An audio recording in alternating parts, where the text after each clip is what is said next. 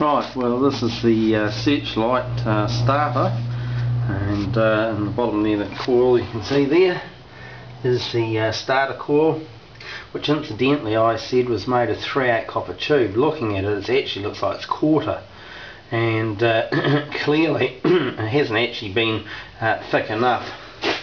Down the end here you can see that I don't know how we can see it in the video, but that's actually getting quite oxidised. It's been quite hot. Through the centre of it I had a bit of plastic bubble wrap which had some what do you call it, ferrite rods out of old radio aerials, and the old transistor radios, the old ones.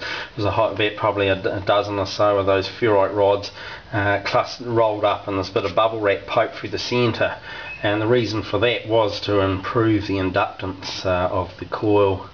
It did work without it, but I found it gave a better spark for starting if I had a bit of powdered iron in the centre of it, in that ferrite material. So that's something you might want to do if you're considering building one.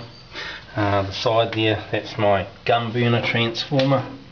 Once again, I don't know how well that can be seen, but and the capacitors there, string of them there, and very crude spark gap there. It's just a bit of wire there between those 2 points, is where the spark jumps. Yeah, could be a bit better, but it's worked, so there you go. And up at the top here is my float voltage transformer. That actually turned out that transformer was actually 100 odd volts. I thought it was less than that, but it's actually about 100 volts. So I guess by the time it's filtered and rectified with that rectifier bridge and cap there, it's probably floating it to about 120 odd volts or more. But I mean, I've found that 90 to 100 volts DC usually makes a lamp start as far as a boost voltage goes. So hopefully that gives you a bit of an insight to what I've used in my one. I'll send another video as well of another starter circuit which is a wee bit tidier than this that I've used on a ND Yard laser. It uses a krypton arc lamp, and I needed to put something together. The coil's not quite as heavy because the current's only about 20 or 30 amps in it, unlike this, which I've been running, as I said, 175 amps through.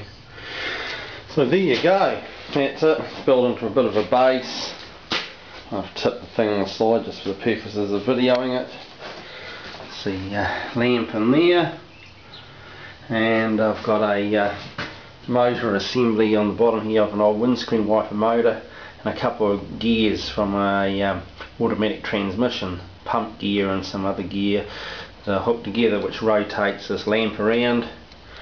And in here is a couple of reed switches, and the idea of that is when the lamp turns around one direction 360 degrees, there's a wee nut or something welded on the bottom of this, out of view at the moment, and that trips the other switch, and it reverses the polarity on the electric motor, so it winds the lamp back around the other way until it trips the switch on the other side, which of course reverses again, it comes back.